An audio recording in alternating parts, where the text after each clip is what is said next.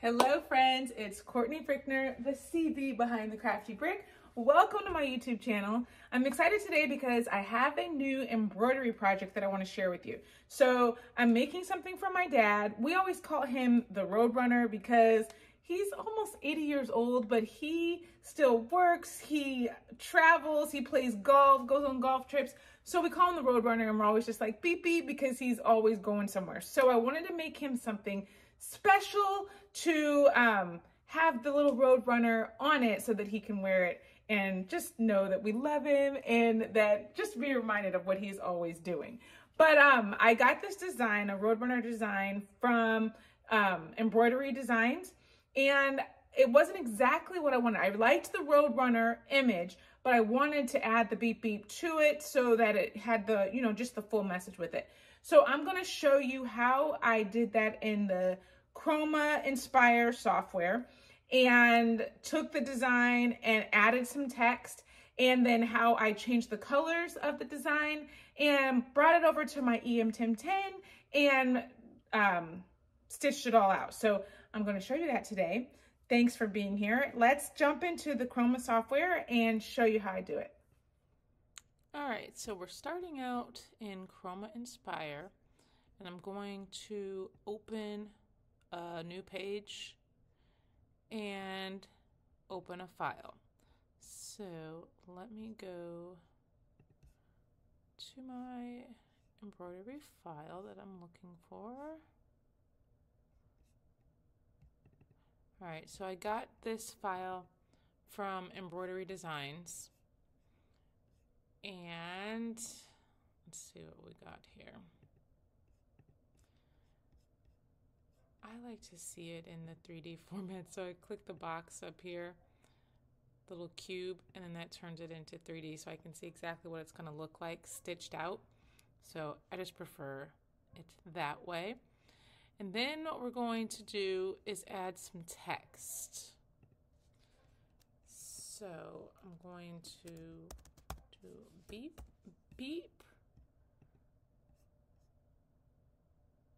and I'm going to add it, copy and paste, and bring that over here. Oops. No, I'm not going to copy. Oh, I'm like, why did it not work? Okay. Now, let's see, I want to bring this down. And I think I want to make these a little bit bigger.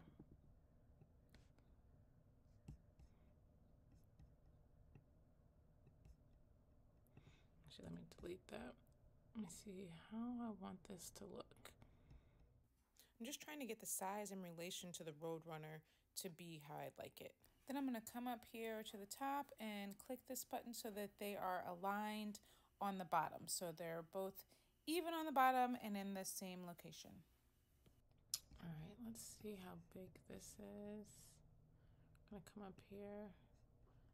The width is 8.6. I need it to be 11.5. All right. Now let's check out the colors of our Roadrunner here. This is what it needs to be. Let me scoot this over so I can see this Roadrunner. All right, so our blue here, those legs need to be orange.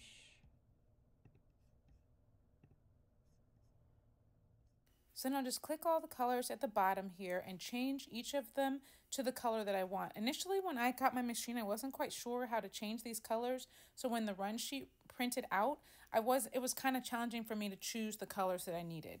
But then I realized it's much easier than I thought, and you just change them all, and then when it prints out on the run sheet, you have exactly the colors that you want. All right, then we're going to go up here to the top left corner and click the save button. We're going to save this as, let's see, maybe Roadrunner. Actually, no, I have another file named Roadrunner. So let's just label it RR, and we'll do 11.5 since that's the size. And then we're going to choose the location. We're going to put it right here on my drive and then click save. And now we're ready to take this to our machine. First things first, we're going to go ahead and hoop our shirt with our mighty hoop. So I'm going to place this in our hoop master, open the flaps.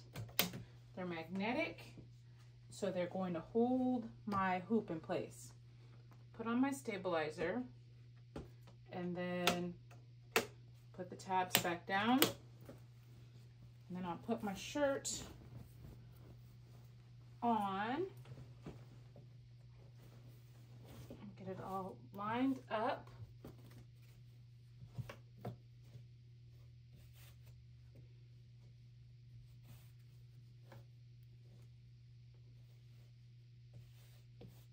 Okay. I lined up with the center of the shirt. The shoulders are all good. Smooth it out so I don't have any wrinkles in it. And then we take our top hoop, snap it into place. Lift out the bottom and the top, and then pull it off of our hoop master. And then we're gonna put it on our machine. All right, let's turn our machine on. We will put our hoop on.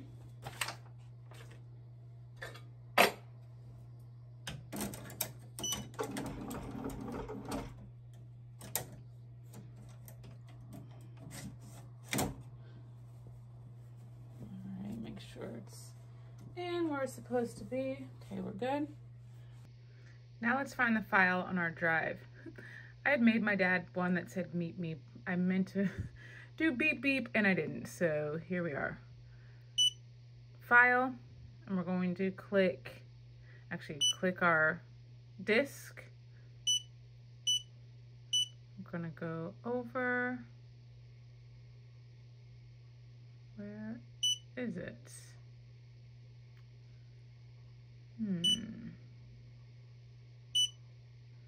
Oh, Roadrunner 11.5, there we go. There's our design. It pops up right down here. All right, that's better without the light. Pops up right down here, and then we click this button to bring it from the disk over to our computer. So that's what that is. So it's loading it onto the machine. Then we click the machine and find the file that we just brought over. There it is, Roadrunner 11.5. And then we click OK. Oops, didn't remove the embroidery status. So we need to unlock. I had my machine locked. So now let's go back to our file, click the machine, find the file right there, click OK. All right, now it is on our machine. Let's make sure I think it's got the right hoop on here. The 310 by 210.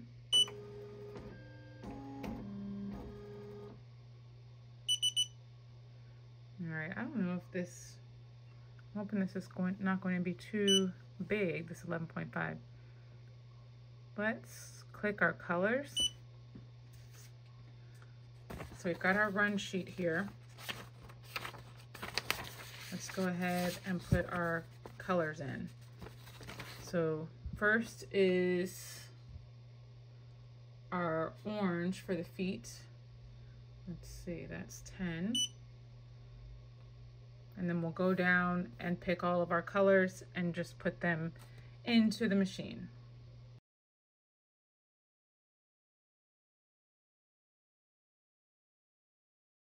All right, now we've got all of our colors entered.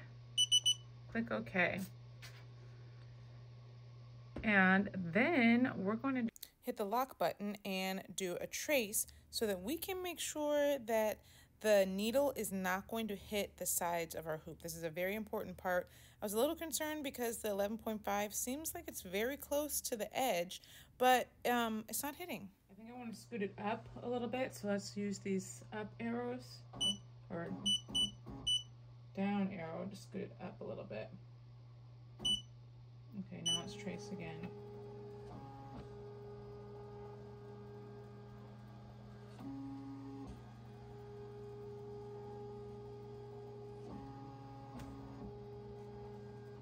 All right, now we're ready to start.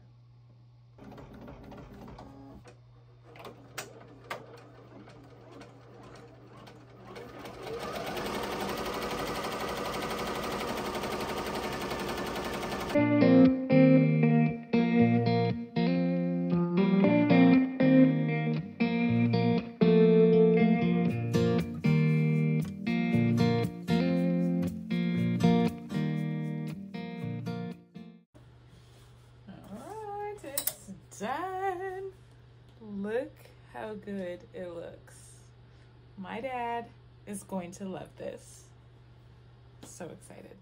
Next, I just needed to remove the excess stabilizer from the inside of the shirt. So I just cut around the design. Make sure that you don't cut your shirt. That would be bad. Don't ask me how I know.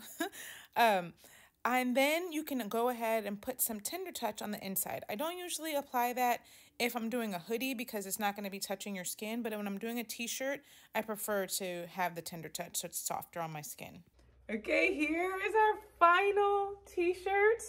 I am so excited. I love how it turned out. I think my dad is going to love it. Like I said, I made him one before and it had meep meep, and he was like, what is meep meep? I don't think that that's what it says. I'm like, okay, let me make another one. But I love how it turned out. I love that I can use my machine and create all these custom designs that look so good embroidered. So thank you for being here today with me. If you want more information about the Chroma software or about my EM-1010, there's more info in the description below, so check that out. If you liked this video, learned something new, don't forget to like, subscribe, turn on the notifications so that you don't miss anything crafty, because I'm always here sharing some type of crafty content. And I'll be back, and until then, stay crafty, my friends. Bye.